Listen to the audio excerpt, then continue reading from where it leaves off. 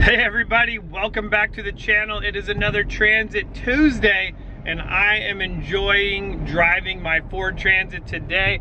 And as I'm driving it, I got my buddy back there.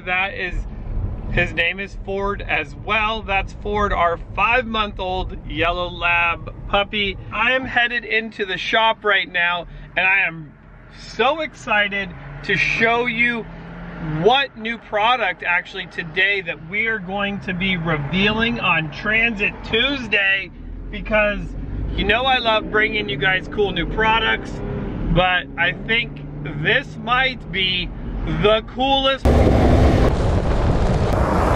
product up to date that we have brought you for the Ford Transit. I mean, this is I'm gonna call this this could be a game changer, you know? So you're gonna wanna make sure you hang out for this whole thing, watch what we have going on, and because I'm sure you're gonna want this. I'm pretty sure.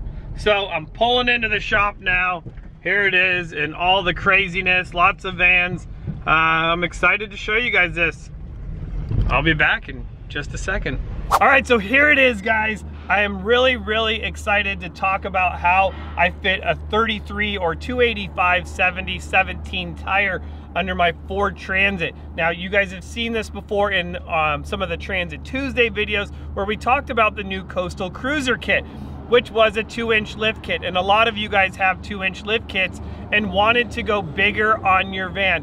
Well, now I have a way for you to go bigger on your van, and that's going to be with this new kit. This is actually going to be a 3-inch lift spindle that we did on the front of this. So this lift spindle will work with a 2-inch van, and now it's getting us 5 inches of lift on this Ford Transit to be able to fit this big tire. Now, of course, I want you to know that there was some trimming involved in order to get this tire to fit. And as you can come up here and see, the front of this bumper has been cut away quite a bit. And we also came back and trimmed the part of our wheel well here as well. So there is some trimming necessary if you want to be able to run this tire. But now, a 33-inch tire? This is really cool. I would love to hear what you think about this. We're gonna jump to the back of this because we didn't stop in the front.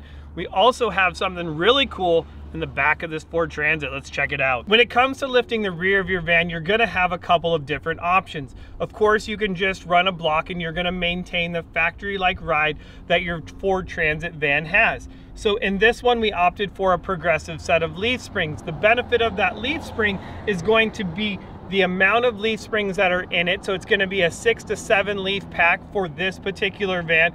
And the progression is going to be a lot greater using thinner material on each individual spring. The lift is also built into the arc of it, which is really designed to help give you a better ride.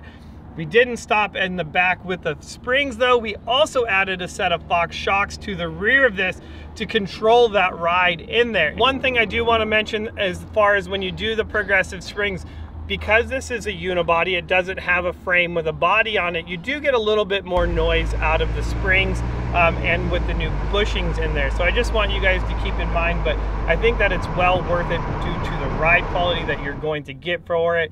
Like, I'm gonna go with the progressive springs. So guys, this is our 5-inch lift kit now for the Ford Transit 2-wheel drive van. I'm super excited about it. I can't wait to get it on your vans as well. If you guys have any comments, questions, anything, please put them down below. I look forward to answering them for you.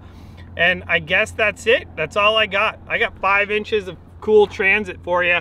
I'll see you guys in the next video. Bye-bye.